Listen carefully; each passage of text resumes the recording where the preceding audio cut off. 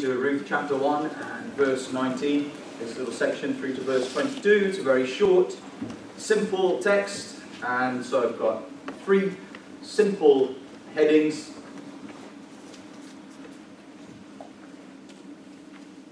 And number one is poverty. Naomi left Bethlehem with her husband and her two sons. She was in a great place in life. Culturally, socially, she's got the protection of a husband who's going to look after her. She's got the promise of a future with two boys. But all of that was lost in Moab. And now she returns to Bethlehem and she's a widow. Now, widows were incredibly vulnerable. Even in Israel, where they had some protection, there's no steady source of income for a widow, no obvious way to work. Life was going to be a huge struggle for Naomi. But it's worse than that, because if there's one thing worse than a widow, it's two widows. Twice the mouths to feed, twice the lives to support, twice the vulnerability. And here's Naomi with her daughter-in-law, widowed Ruth. When I was baptized, an elder at our church took me aside pretty quickly afterwards and said, "You've made a stand for God today. The devil's not going to like that. So you be ready." On Wednesday night, Phil shared with us about how he come to saving faith in the Lord Jesus. And 2 or 3 of you straight away said, "Well, you watch out, because we've got an adversary. He's an enemy of our souls. And he hates it when we stand for the Lord Jesus." Now, not every new Christian faces immediate, really hard trials, but many do. And there are people we've just prayed for, and others among you who've recently become Christians. And maybe you can associate with that. You're the only Christian in your family, and you're afraid that standing for Jesus might push them away. Speaking for Jesus will turn them away from you. Perhaps you're the only Christian at work, and you know that the boss openly mocks faith in God. You feel like you're kind of surrounded in enemy territory by those who would only be too happy to hamstring your efforts to follow Jesus. It's a very vulnerable position, and you feel like you've got nothing. Can you imagine how hard it was for Ruth? She's a brand new believer coming to Israel, and she's lost her young husband. Her sister's gone back to Moab, and the only person left in her life is Naomi. This is a woman with a spiderweb thin strand of faith, and even that is trembling as she looks at her circumstances and wonders, what kind of God have I signed up to follow? What kind of God is this God that I've just said I'm going to make my God, and I'm going to love, who lets his people suffer like this? How's Ruth's faith going to survive? You know, I've wondered that sometimes. I've spoken at a camp, and one of the campers professes faith in the Lord Jesus. And unbelievingly, the first thing that pops into my head is, yeah, but how long is that going to last? The little girl at Waihola who goes home to 2 lesbian mums. The boy with the solo dad who's more interested in video games and drugs than him. The 2 boys who have a great time at Camp Columba and are excited for the first time in their lives to read their Bible and full of enthusiasm and make a profession of faith, and then they have to go back to the youth home that they've been abandoned in, where they're bullied and picked on already, let alone before they make a profession of faith. Or you think of people who've come here. Think of Keanu, don't we? And we're so excited to see him showing signs of interest and faith, and then he has to go back to Opanoni, and no Christian family or support, no church family to help and encourage. Aren't these people just going to be shallow ground, the seeds sown on shallow ground that springs up, but there's no root, no opportunity for them to hold on? And then we look at Ruth, this widow and a total stranger in a new land with new customs and new traditions, with a mother-in-law who's full of bitterness and resentment and frustration. Well, isn't the faith that excited us in verse 16 and 17?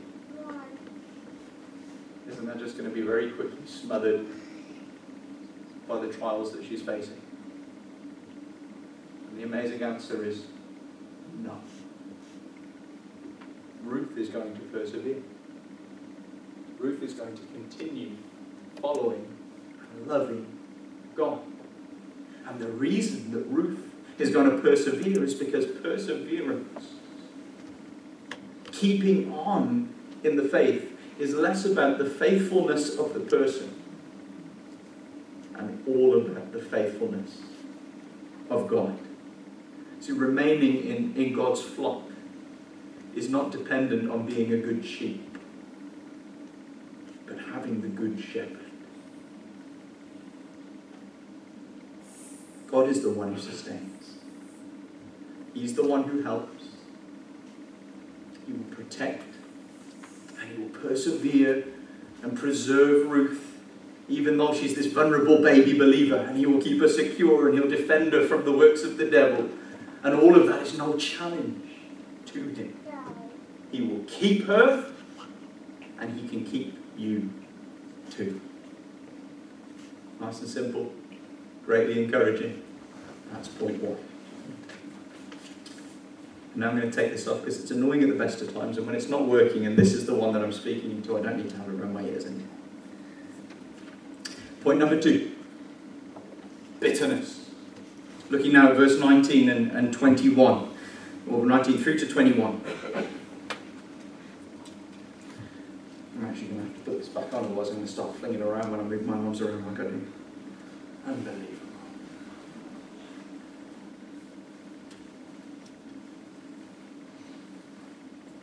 Okay, 19 to 21, and we're thinking about bitterness. There's this buzz about the place, about the town of Bethlehem, because Naomi is returning. And you remember, the name Naomi means sweetness. It means pleasantness. So perhaps this is a neighbour who everybody had missed.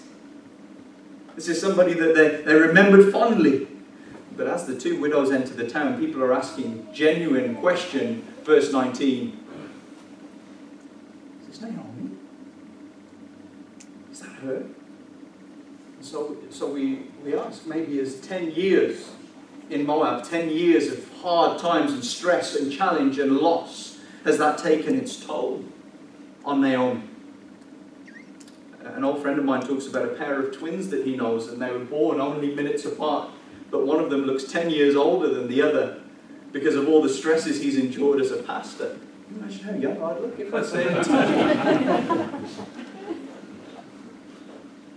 Naomi hears the whispers going around the town. Is that Naomi? And she jumps in with her reply. Don't take these next 2 verses as kind of a one-off speech that she makes to Bethlehem. Don't call me Naomi. She doesn't stand up beside the well and preach to everybody, but more we're being given a summary of the things that were on her lips as she returned to this town. This is a summation of Naomi's words as she spoke to her neighbours and as people greeted her. And so this is what's been in her heart as she's walked back from Moab. These are the feelings that have been stirring in here and now come out of her mouth. This is what she's planned in her mind to say to people when she comes back to town. Don't call me pleasant anymore.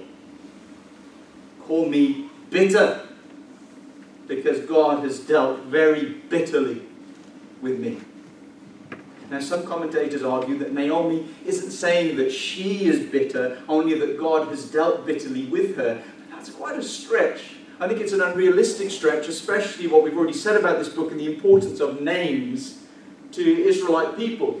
Remember when we talked about the names at the beginning of the book, we said that names were given at birth as either an indication of a hope for the future. And so we thought about David naming his son Solomon from the root word peace, because his kingdom had been in a time of war, and he hoped that his son would reign over a time of peace, and so it's a hope for the future. Or they were given as a reflection of that child's character or image at birth. And so the classic example is Esau, meaning red, because he comes out red. Or Perez, who broke out at birth, and the name Perez meaning broke out. And now Naomi comes back to new life, or renews her life in Bethlehem. And she says, this time, don't call me Naomi. In this new life, call me bitter.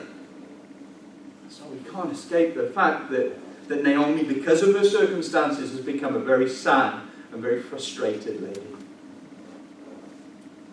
But bitterness is incredibly dangerous.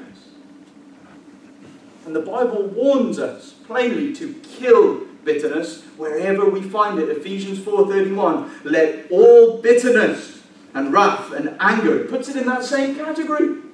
Just a little bitterness, just that kind of sad, aggressive, annoyed feeling that we get.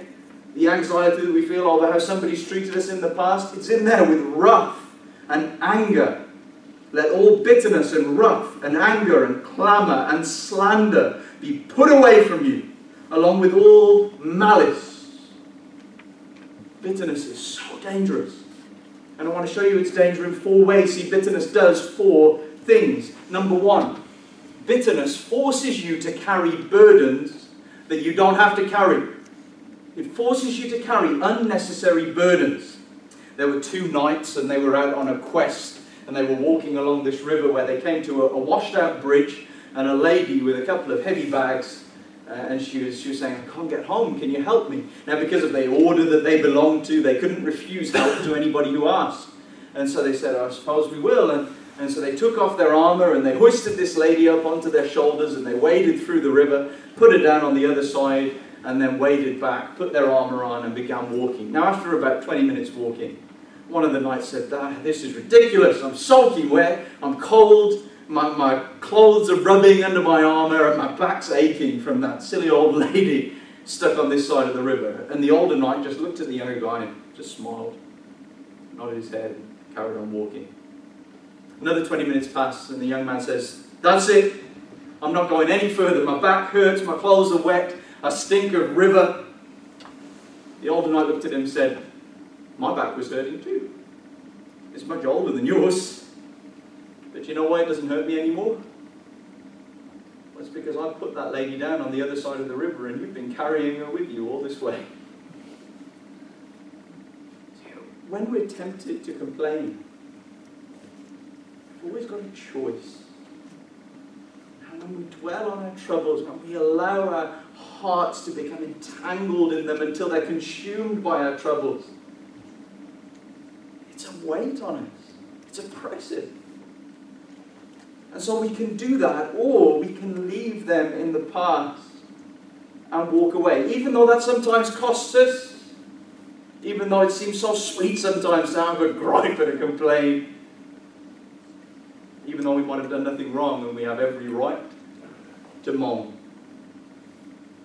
we can walk away. Naomi hasn't done that. Verse 21, she's ruminating, munching around in her mind what's happened, feeling sorry for herself. God has dealt very bitterly with me. I went away full. Who's compelling her to think like that? Who's making her spend all of her time wishing that none of this had happened? Nobody was. This was a burden Naomi didn't need to struggle under. Number 2, bitterness erases troubles that we should remember. I went away full, Naomi said. Is that true? Wasn't that such a rose-tinted view of the past that had been created by her own bitterness? Wasn't it actually true that she'd had 2 sickly boys and that she'd left Bethlehem out of fear that her family was going to starve? But bitterness caused her to forget all of that she should have remembered. The grass was greener in her memories than it was in reality. Number 3, bitterness bleaches the colour out of life. Bitterness has this incredible ability, and it's freaky, it's scary, the power that it has. Because not only does it colour in memories that should seem grey-scale and boring and dull and miserable. So like that, she's looking at this past where she had to flee out of home because there's not enough food, but to her that seems quite pleasant now. So it colours in that, but it also bleaches the joy and the colour out of present blessing. God has brought me back empty. I've got nothing, says Naomi. You think how that sounds in Ruth's ears as she stood beside her? Ruth standing in her shadow. She's given up everything to follow Naomi. What if Bethlehem would kill for a daughter-in-law like this? But the bitter flavour in Naomi's mouth stops her tasting the sweetness. Number 4, bitterness robs you of your reason to live. That's how serious bitterness is. See, God made us, we know this, don't we? God made us. People ask that question, what's the meaning of life? And they ask it to you as if nobody knows the answer to that. You know if you're a Christian. That's a great thing. God has made you to bring him glory by enjoying him. We're made for pleasure, we're made for joy, and we're made to find that joy in God, because he's most glorified in us when we're most satisfied in him, when he's the source of all our happiness.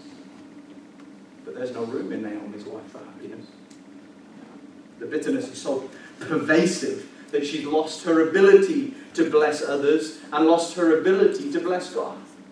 She should be coming back to Bethlehem in joy, shouldn't she? And singing and saying, look where God has returned me to. Here are my people. I'm so glad to see you, fellow brothers and sisters in God. But when she returns to Bethlehem, all her words are bitterness, emptiness, calamity.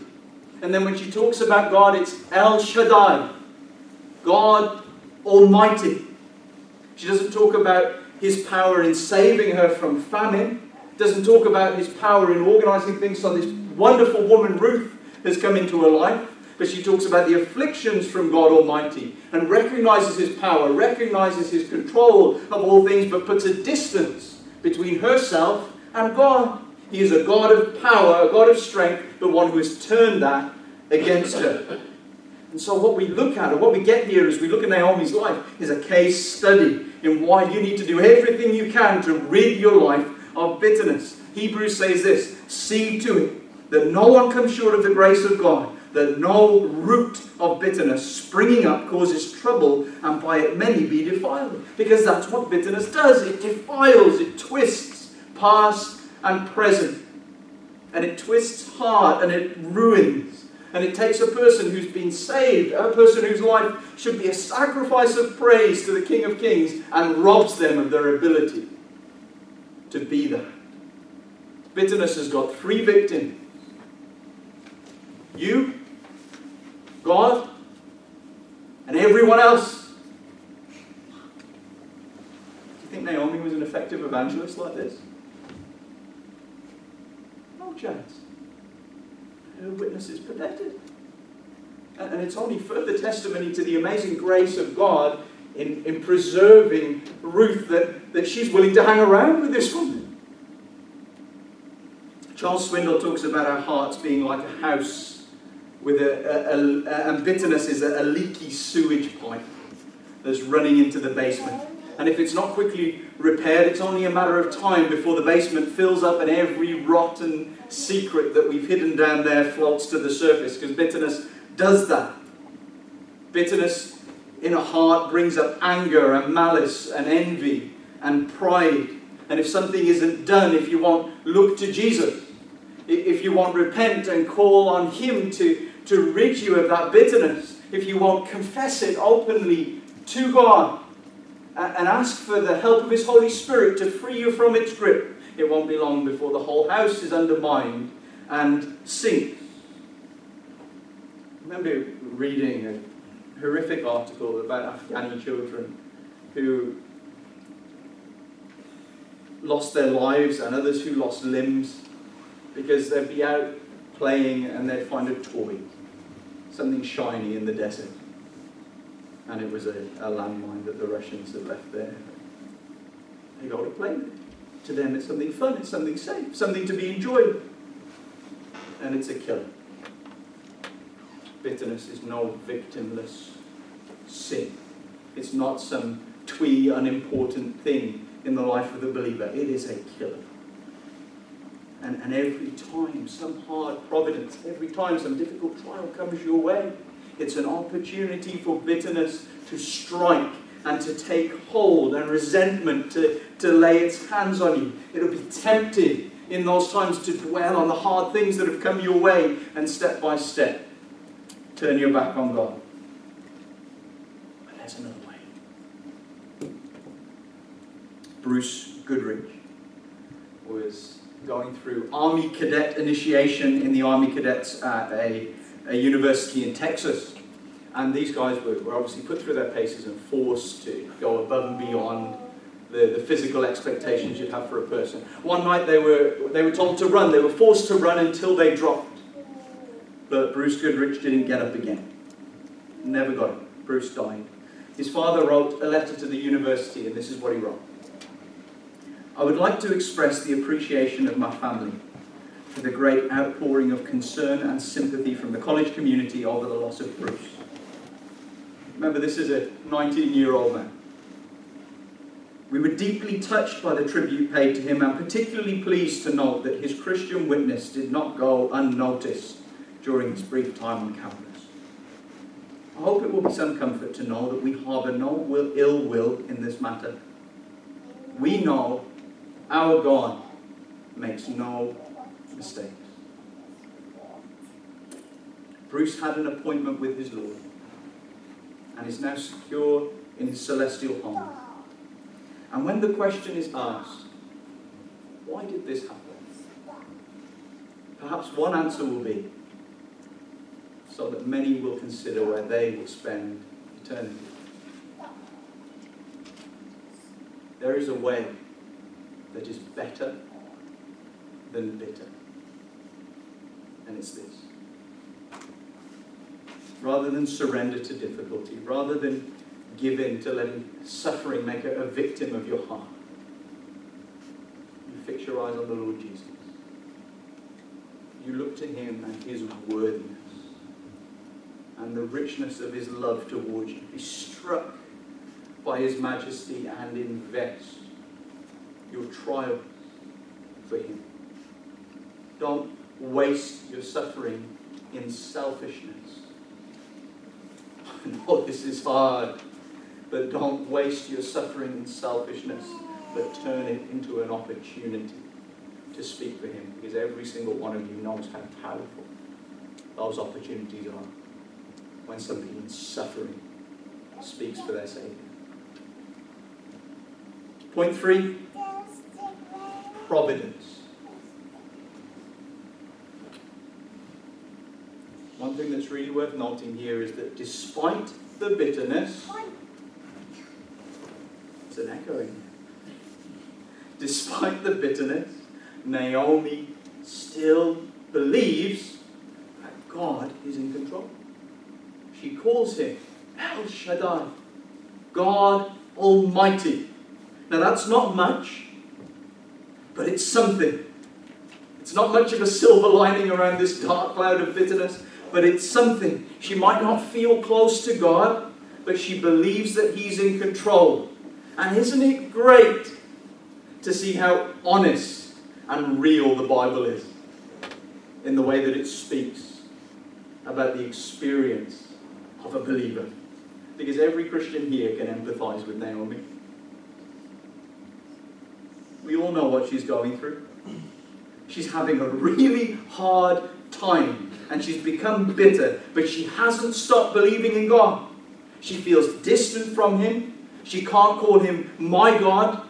She can't call him Jehovah Jireh, my provider. She can't call him Jehovah Shalom, God, my peace. The name Elimelech is always going to stick in her mouth. My God, a king. Have you been in Naomi's shoes? Maybe you're in them tonight. And you believe that God is in control, but he seems so far away. You believe in his power, but you're questioning his love. If that's you, there is one place for you to go. And with everything I have, press you to go to the cross. You go and read Mark 15. Go and read John 19. Go and see the clearest expression of love for you that has ever been given. Go and see the Lamb of God taking away not just in abstract the sins of the world, but your sin. Go and look with the eyes of faith at Jesus pinned to the wooden cross and smothered in your sin and wrenched apart from the Father that he loves. enduring your wrath, suffering your hell. And then I dare you to ask, as you stand there and look at him, as you think of the agony of every breath and the horror of every convulsing muscle, I dare you to ask, do you love me? But you look, and you find that question turn into a statement. You drop the do. You love me more than I ever grasp, more than I dare to think. My Saviour loves me. Friends, this is how wretched a thing bitterness is. This is why you must do all you can to stay out of its claws. It will even make you forget the love of Jesus for you. But one moment at the foot of his cross, one whisper from the Holy Spirit, it's enough to set a blazing fire in the coldest, most bitter heart. Now, if like Naomi you believe that God is in control, even though he seems far away, even though you're wondering, does he love me? If you believe he's in control, then there's hope for you. If you believe that he's El Shaddai, God of unlimited power, then there's hope for you. Because if you believe that he's in control and you believe he has unlimited power, you must believe that he can help you. That's exactly what he did for Naomi. And the little cliffhanger that we're left on as we peer over the precipice of chapter 2, and one that every Jew would understand, is the end of verse 22. And they came to Bethlehem at the beginning of the barley harvest. Barley harvest was 2 weeks. For 2 weeks, there was a lot of work for widows to do in Bethlehem. And there was a lot more food around the place than at any other time of year. And then immediately when barley harvest finished, for 6 to 8 weeks followed the wheat harvest. And there was even more work to do and more food around. And if they'd come to Bethlehem at any other time of year, they'd have been much more at risk, much more vulnerable, much more likely to starve. But God Almighty is in control. And he has a purpose for Naomi, the battered Christian, and for Ruth, the baby Christian. And he has a purpose for you. And he's promised to work all things, even those darkest days, for your good and his glory.